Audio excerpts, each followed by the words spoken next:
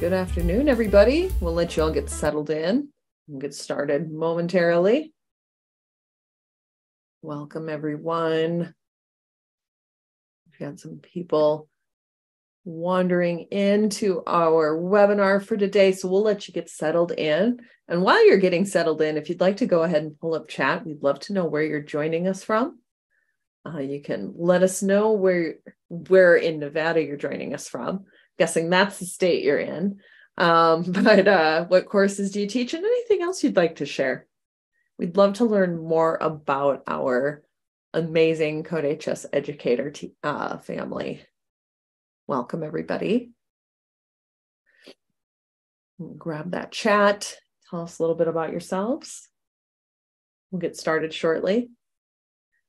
While you're doing that, I will introduce myself quickly.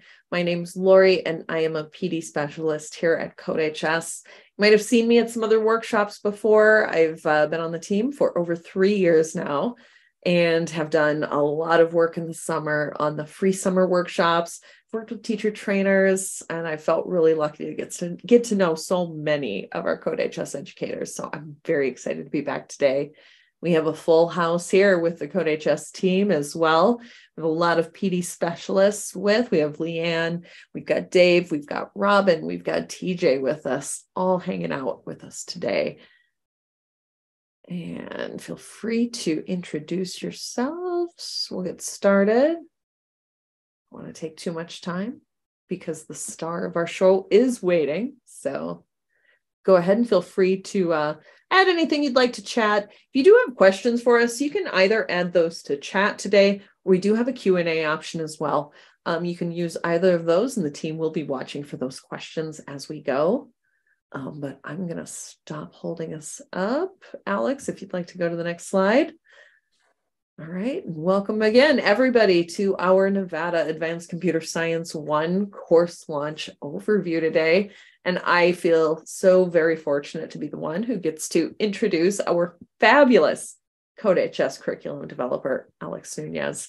And he's going to be taking us through the Nevada Advanced CS1 course today. So Alex, I'm going to turn it over to you. All right, thank you so much, Lori. And yeah, super excited to be here with everyone to talk about the Nevada Advanced Computer Science 1 course. We spent a lot of time working on this one, and we think that you are all going to love it. So again, my name is Alex Nunez, and I am curriculum developer at CodeHS.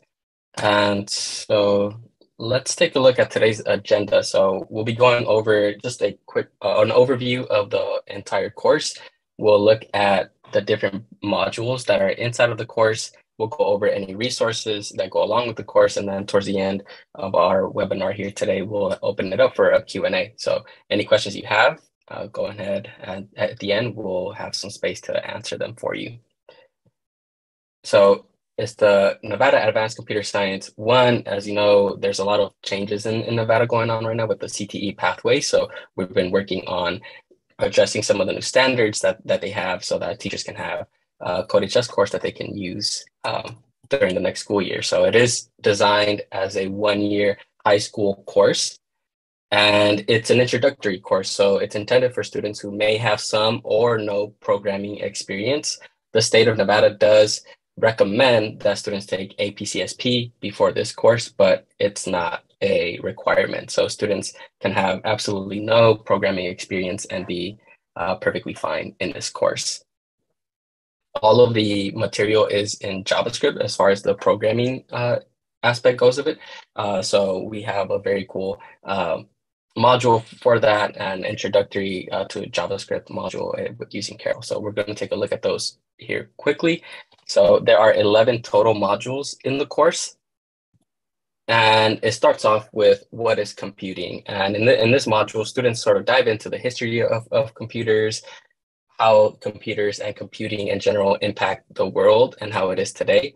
They take a look at what the future holds for computing, and then just sort of the components of a computer. They look at the software, the hardware, and then any sort of applications that are created using that. So that is in this first module. After that, students jump into programming with Carol. This is sort of the first introduction and the first time people see programming, and we use the Carol API. It's very easy to grasp, simple syntax. So students who have not programmed before will have a lot of fun and an easy time working with Carol. After that, they move into the JavaScript basics. So we sort of remove Carol, and then they start writing actual JavaScript inside of our IDE. So this module just goes over variables, functions, and other programming concepts like if statements briefly, because they are sort of the basics and they set the foundation of programming. And then students jump into exploring computer science careers.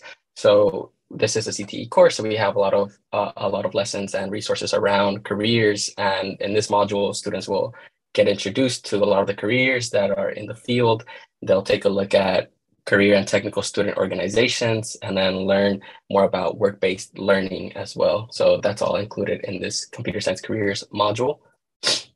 And then we switch over to digital citizenship and cyber hygiene. And in this module, students learn topics on just how to be a good user of the internet. So they learn internet etiquette, how to stay safe while browsing the internet, having secure passwords, and just being aware of their digital footprint and how some things that they interact with online can have impacts later on in their future.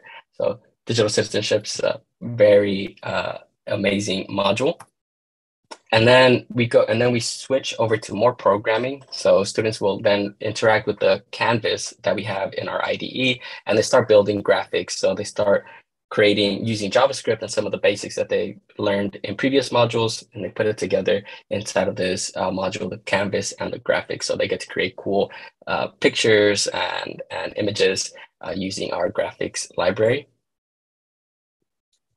And then moving forward, they expand on that, on some of the basics that they learned in programming to learn more in-depth control structure. So this would include while loops, for loops, more on if statements, and then a little bit on break and continue.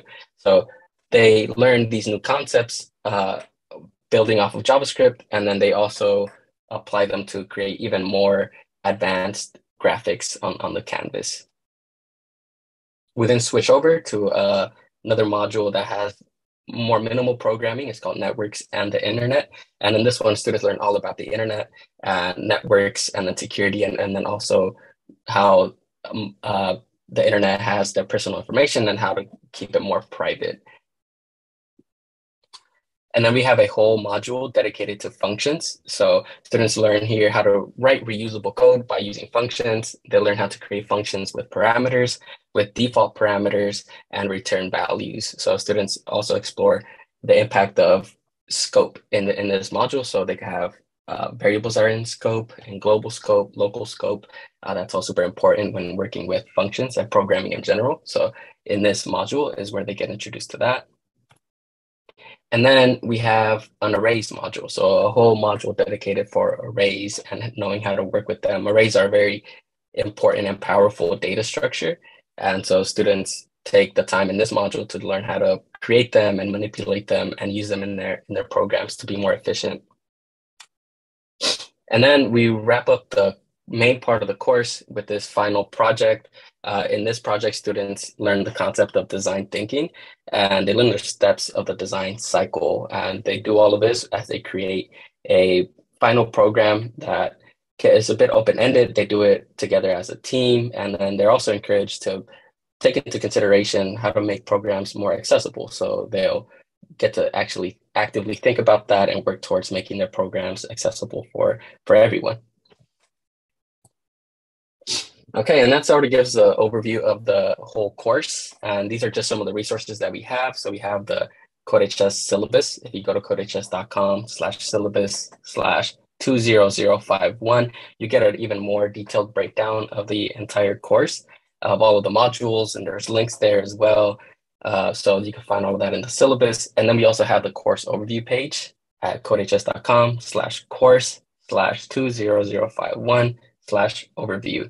And here you get an overview and highlight of some of the modules that we just kind of covered. You get to see the contact hours, the time frame of the course, and a little bit more information there. And you could also access the syllabus directly from there as well. And then the course is available now. Yeah, it's launched, it's ready for use. We are also in the process of getting this course approved by the Nevada DOE. And so it's a bit of a process that we're going through, but teachers are able to use the course, whenever they need to. And then once we get that through and we get it approved, we'll let you all know as well. All right, any questions? I don't think I'm seeing any questions yet. No is a great time if anybody has any questions for Alex. All right, if nobody has any questions, I will mention that you can always reach out to us at any point. If you think of something that comes up after the webinar, you can certainly send us an email. Anybody on the team is happy to help, but you can always reach us at help@codehs.com. And our amazing support team will get back to you very fast, probably much faster than any of us sitting in the webinar right now. So that's always a great option to get some help with your questions. And remember that this course is available right now. Is that correct, Alex? Did I hear that? Yes, right now. Yes, that's correct. You can start planning for your needs for your classroom right away. So very exciting. I'm very excited about this course. I love seeing these new courses that we're developing for our states. So it makes planning so much easier for our teachers. I do see a question in the Q&A. Here we go. From Susan. What are the chances that the state will be purchasing Access? That is a great question. So we've had built already a few courses for Nevada, and they've all been approved. There's some already listed on there. Yeah, we have a good relationship with Nevada, and they've liked our courses. In terms of the funding, I think that's more, that's a closer conversation to have directly with the state. I'm not sure how they'll be funding teachers to get access. But as far as the course being approved by the state, yeah, we're pretty confident that will go through.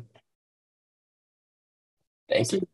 Yeah, that's a great question. So I did just drop a link into chat as well, so you can see all of the courses that we have created for Nevada.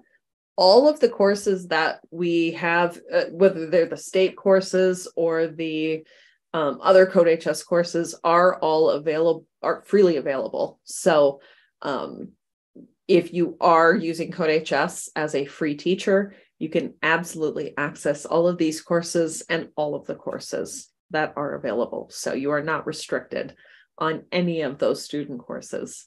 If we don't have any other questions, we can go ahead and start wrapping up our webinar for today.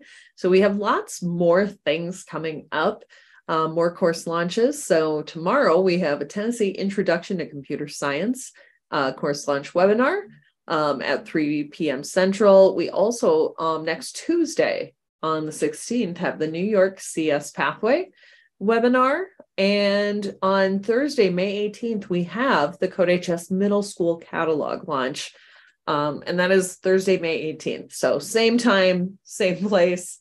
If you're interested in seeing any of those, you'll want to head out to codehs.com/freepd to sign up for any of these. You'll also want to take a look at codehs.com/freepd, because we do have all of our summer workshops getting listed right now. So you will want to take a look at that. I actually have many, many more to add, but you're going to see those first ones starting in June start to show up there. So I urge you to head out to, again, codehs.com/freepd to sign up and register for any and all, if you like. We want you to come to all of them. Those are all free workshops. And we're going to get started in June with getting started with CodeHS. And so if you're a little bit new to the platform, that's the workshop that's going to help you get used to the platform, get familiar with what you need to set up, and help you walk away with a section and a course set up and ready to use for your classrooms next year. And you'll see a ton of other workshops focused on JavaScript, Python, cybersecurity, web design. We've got a little bit of everything, some physical computing, Oh, tons of stuff. So if you're a middle school teacher, and even if you're an elementary teacher, we'll be having those workshops as well. So definitely take a look at the site and start signing up today. We'd love to see you at our workshops this summer. And I don't remember what comes next. What's the next slide? That might be it. Okay. That is all, Lori. I thought there's got to be something else, right? I just like hanging out with all of you. So, all right, everybody. So again, we thank you so very, very much for spending your time with us today. We know you have a lot of choices for how to spend your time. We know you're probably still, it's early May, you're probably still in school. And you chose to take your time and spend it with us, and we appreciate you for that. Thank you so much for joining us. Thank you to the whole CodeHS team for being on the back end to support. Thank you, Alex, for another amazing course and for telling us about your new course for Nevada. We are so very happy you could be here with us today. And thanks everybody for joining us. We cannot wait to see you at another CodeHS workshop. See you all soon. Bye, everyone.